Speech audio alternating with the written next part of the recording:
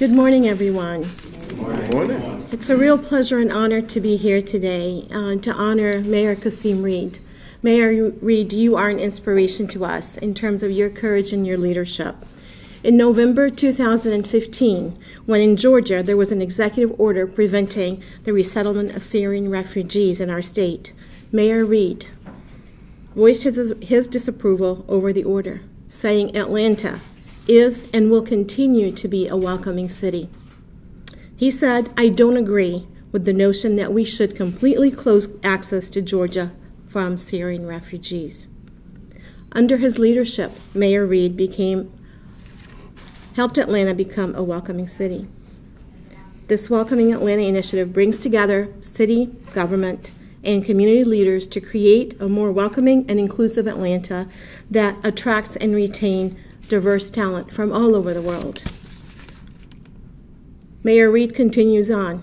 On November 28, 2016, Mayor Reed issued a statement reaffirming Atlanta as a welcoming city. He said, "As mayor, I pledge that your government will not waver in its commitment to inclusivity and diversity, and will remain open and welcoming to all." Mayor Reed, we applaud you for your leadership, for your courage, for taking a stand, and you inspire us every day. So thank you very much. We appreciate you. It's mutual. And Imam Pleman will present you with the award. Yes. On behalf of the Islamic Speakers Bureau of Atlanta, we present you the Courage Award presented to the Honorable Kasim Reed, Mayor of Atlanta, for his leadership and commitment to inclusion, the year 2016. Yes.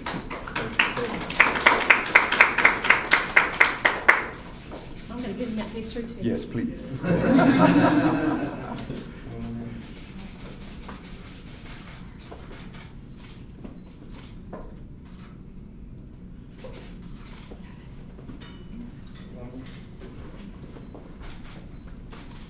Thank you, sir. I'm so honored. Thank you so much, Imam.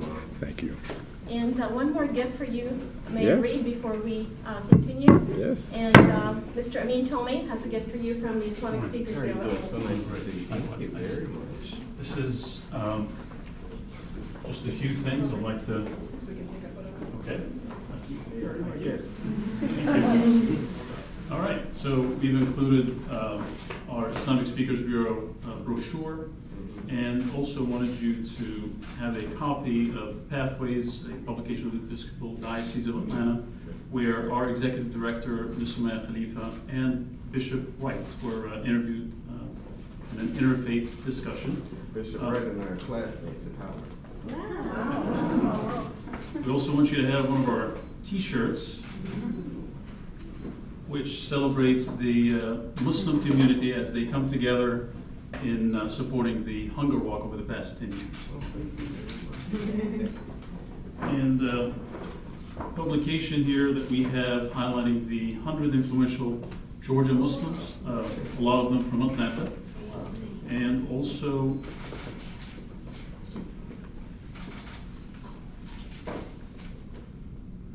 we also have a publication which celebrates the 40 under 40 influential Muslims of Georgia. I want to add something here. The 40 under 40 was actually Dan Gordon's idea. Oh, wow. And his name is mentioned in the book. Wow. This is nice.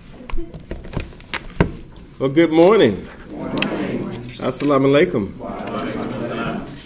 I want to express my deep appreciation to Sumaya Khalifa for taking the time, one, to be here, and really for giving me this special moment after last week when my daughter's cold got the best of me to prevent me from being with you. I was deeply sad that I couldn't be here. So to be able to recreate this moment today really does matter to me, because this award means a great deal to me, and this acknowledgement means a great deal to me. Today I am pleased to be presented with the Courage Award. This recognition from the Islamic Speakers Bureau is truly humbling. I value your consideration deeply and sincerely, and it is a gift that I will cherish always. I look forward to remaining worthy of the tribute by continuing to live up to the principles enshrined in its conception and in the work that all of you do every day. I hope that in the years to come that my behavior actually earns and makes me more worthy of this acknowledgement, not less. It's my administration's responsibility and privilege to ensure that the City of Atlanta treats all of her residents and visitors with respect, with dignity, and with fairness, and even more that, with a welcoming heart. I don't think it is enough in these days and times simply to say that your rights will be protected. I think that what will make Atlanta different than other cities in the United States is that not only are we going to make sure that people's rights are respected, but there is a warmth in our city. And that when people of all faiths come to the city of Atlanta, they feel that they are someplace different. They feel that they can wear the traditional and customary garbs or representations of their faith and their culture. And rather than being condemned for it, they actually feel like they contribute to a tapestry, and it's actually something that makes us all more interesting. I think that America was fundamentally built on the constitutional guarantee of religious freedom. And I am so proud right now that people in the city of Atlanta show that really inclusion is a part of our DNA, and we're only going to get better. That promise of liberty will always rightfully extend to our Muslim sisters and brothers. Atlanta's legacy is that of a place where anyone can bring and build their dreams. We have always been a city of dreamers, and that's why we are where we are today. Atlanta was not simply catapulted to being one of the leading cities in the Southeast accidentally. It was because of the way that we dealt with challenges that other people in America said that Atlanta should be a leading place. Atlanta is global and is ascendant city because we recognize the wisdom of diversity and the power of multiple voices. We know that when we accept our differences yet work together, we speak as one in the language of shared prosperity. I want to assure the Muslim community that we will continue to vigorously protect and support immigrant students who are DACA recipients. We value the culture and economic vitality that these younger people bring to our city. I can also assure you that the city of Atlanta will not tolerate acts of hatred against any of our residents and visitors, and we will process crimes of this nature to the fullest extent of the law, and they will have a high priority within our police department. It is incumbent upon all of us to find strength in our differences and comfort in our common identity. Today, as we approach a season that is so special to so many of us, I ask all Atlantans to open our hearts and our minds. Let us confirm our respect for humanity and stand on the right side of history as a community that is welcoming and inclusive of all of its neighbors. Finally, I want to say this. Over the last month and a half with the election results of November 8th, I think that many of us, certainly people who care about inclusion and fairness, have been a bit dispirited. I really challenge all of us to take the holiday season really to go away and spend time with people that we love, care about, and respect. And I think that we should come back in January renewed and excited about the path ahead.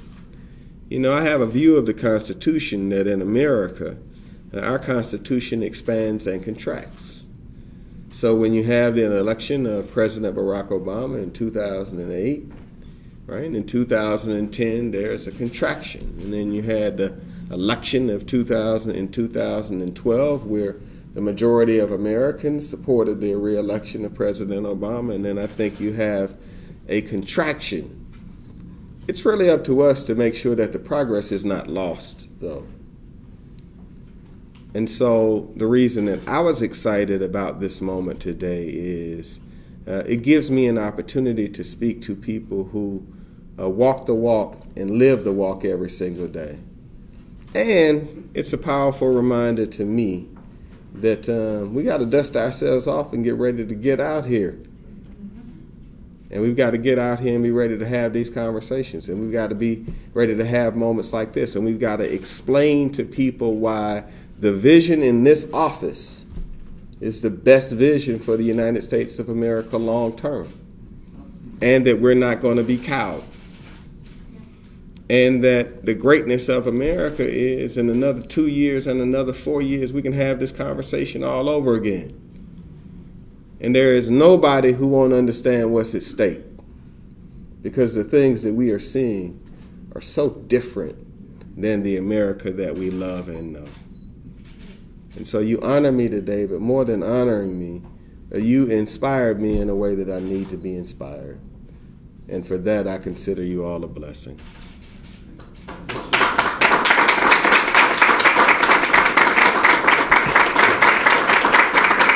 Can't wait to get my books. Can we take a quick picture? Yes. No, we're going to take plenty of pictures.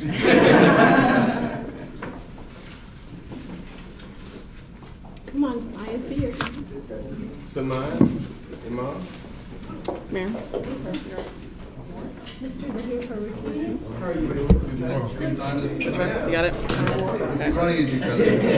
Doing good. What's your name? Nice to see you, Farad. Thank you.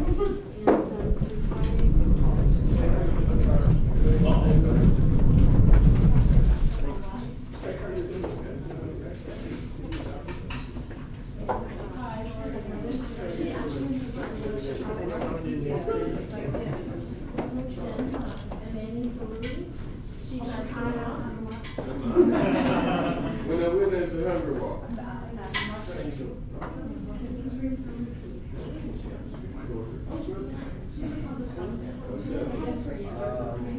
Dog is rock. All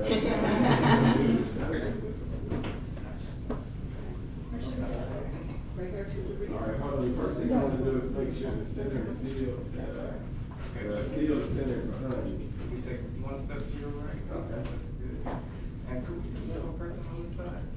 Just to even it out. Second on the shirt. Why don't we get a lady? Okay, yeah. Y'all can come this way.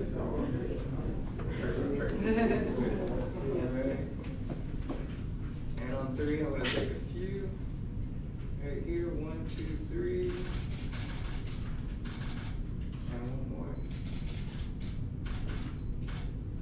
All right, so we're going to have everybody who's taking a photo of the group to take it from the center. Yes. So what about when you go on here right here, because we want everybody to have these shots. Okay, thank you very much. You don't even have to fight for it. That's right. I like the low-hanging fruit. There you go. All right, that's like a good photo.